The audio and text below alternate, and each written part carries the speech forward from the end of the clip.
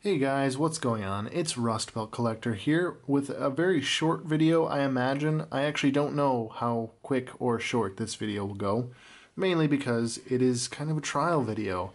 If you watched one of my previous videos, I think I talked about a project with this rather beat up and fodder snowtrooper, maybe a snowtrooper commander, I really don't know.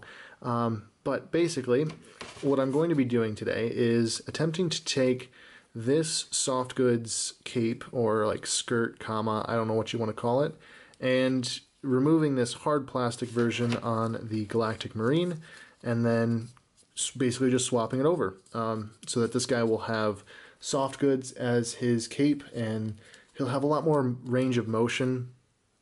I always thought it was kind of a downside to the Galactic Marine figure that they have decent articulation, but because of this cloth hard plastic cape that they have, they really just aren't that posable in the legs. Even though the articulation could be there, it's just not. So that's going to be the project, and like I said, I don't know how long this video will be, but hopefully it gives you guys some ideas of ways that you can take this figure and make it all the better. So the first thing that we're going to do is we're going to get this fabric off of the figure. How we're going to do that will be with this X-Acto knife. We're just going to cut the plastic here, get the belt off, and I think that will free this up. We may need to cut it here at the stitching, but I don't really want to do that unless it's necessary, but it's not a big deal to reattach it. Okay, so I did that all off camera just because I didn't want, I wanted to be able to concentrate on what I was doing and not cut myself, because these are very sharp. So if you're doing this or something like it, be very, very cautious with the tools. But the belt came off with no problem, just like that. That'll be a nice extra piece of fodder. There's some nice pouches on there that I can use. Now you could pop this figure apart at the waist, I think, with maybe some hot water, and that would allow you to get this off without cutting it, but I decided to cut it just because then there wouldn't be a way to get it back onto this figure. So I cut it off. It was pretty simple, and it would have just been like that, slice it off, and there you go. So now we're done with this figure. We don't need him anymore. He can go back into the fodder bin. And we're onto this figure, which is where it gets a little bit trickier. First off, I'm just going to kind of disassemble him here so that we can get at all of the belt here and everything. I'm going to cut it here beside one of the pouches so that it's more concealable when I reattach everything and glue it back together.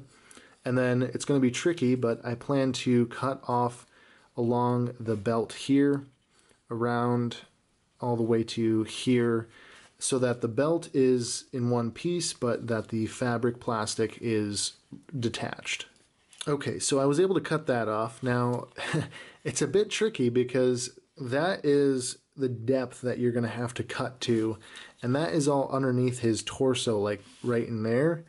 So it's a little tricky. You definitely want a narrow, longer X-Acto knife to get all that plastic cut out. So this can be a little tricky as a custom, more so than what I was initially expecting. But now comes the task of trimming all this hard plastic off the belt. Okay, so that is all trimmed off. What I found might be helpful is to cut the bulk of the plastic off like this, and then go in and trim down all the finer areas where you want to trim the plastic off of, and that will make it a lot easier to maneuver than trying to get it all perfect on the first pass. I don't know, that's just what I found to be the easiest. And now let's just take a look and see how this fits. I know they're going to have different waist sizes, so we might have to trim some of the fabric down just a little bit to make it fit nice and securely.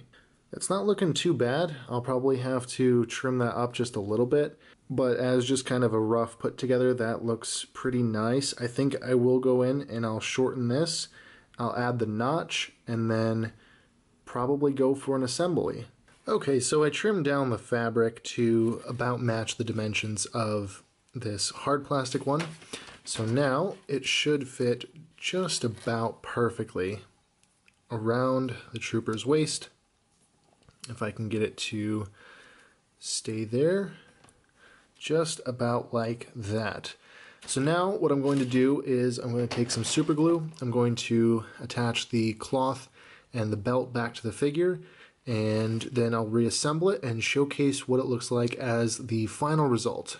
Really quick, what I've gone and done is I've actually added just a small dot of glue right here to the back, and what I'm going to do is I'm actually going to center up the V that I've cut there with the gap here, and just make sure that that is centered, and fold that into the glue, and that will just ensure that I have the comma perfectly even on both sides, and also just keep it in place while I affix the belt.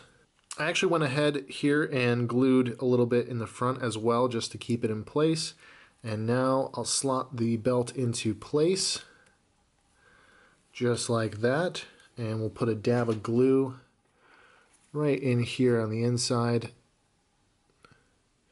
Don't want to overdo it because I don't want it to leak out and glue the torso together or glue the legs together. I've done that on figures before, and it's a very unfortunate accident when that happens. Alright, and I can see here there's a little bit of excess fabric there. That's not an issue of it being straight or not, it's just an issue of that connecting band of fabric there that I had. But as you can see, that's really nice on the back there, and it gives it a full range of motion, and I think really just improves the figure overall, because the Galactic Marine is a really awesome figure. I think that it's one of the better designs that came out of Revenge of the Sith, just kind of a cool, unique hybrid prior to the Snowtrooper. Now, I really can't take credit fully for this idea. There's a guy over on Instagram, I can't remember his username, it's AOS something. Good friend of mine, which is terrible that I forget his username, but a link down in the description will be to his Instagram page. He is one of the best 3 3/4 inch Star Wars customizers that I know. And yeah, so a link down there to his Instagram page. He first did this on some Galactic Marines, and it inspired me to do this for myself. He made his own with just like fabric from a fabric store, which you could absolutely do. I just happened to have this figure, and I thought, man, that's a perfect crossover. Like, that just works so well. And I liked the type of fabric that was being used from the Hasbro Snowtrooper, so I put it on this one, and I think the result is really awesome. There are some other modifications you could make if you were so inclined. You could trim down the inside of the belt so that it sat a little bit closer. It does kind of stick out, but I think it did that originally. Like, it's not that much worse. It's just that the fabric is so much closer to the legs now than it was with the hard plastic version. If any of the fabric you use ever frays or has issues like that, you could just take a match or a lighter and just go along the edges, and it would fix it right up. So there you have it. Again, kind of a shorter little quick custom that I did. I hope you all like it, and hopefully this helps you out if you decide that you want to do your own version of this, your own soft goods Snowtrooper, Galactic Marine, or what have you. I just thought I'd bring in here Commander Keller, the commander of this particular battalion of the Galactic Marines. He already came with soft goods, which was a really awesome inclusion by Hasbro, but this guy didn't. So there you have it. That is a soft goods Galactic Marine custom. And as usual, there will be a link down in the description to my social media as well. You can check out my toy photography there, along with just keeping up to date with whatever I've got going on. If you like this video, I'd appreciate it if you leave a thumbs up. It's always appreciated. If you want to see more videos like this, please hit that subscribe button, and you guys can have more videos like this popping up in your feed. And comment down below, what do you think of this? Is there ways that I can improve this? I appreciate all constructive criticism on all of my customs, and even all of my videos. I just could always improve. So that about wraps it up, guys. Thanks for watching, and I will catch you in the next video.